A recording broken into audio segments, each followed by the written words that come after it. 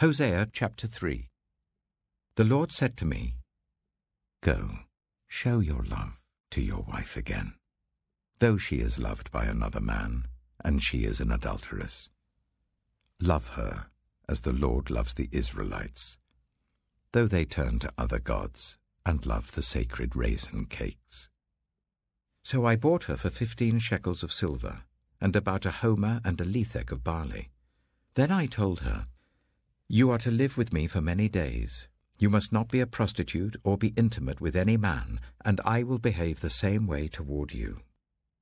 For the Israelites will live for many days without king or prince, without sacrifice or sacred stones, without ephod or household gods.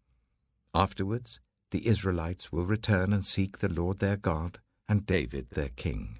They will come trembling to the Lord and to his blessings in the last days.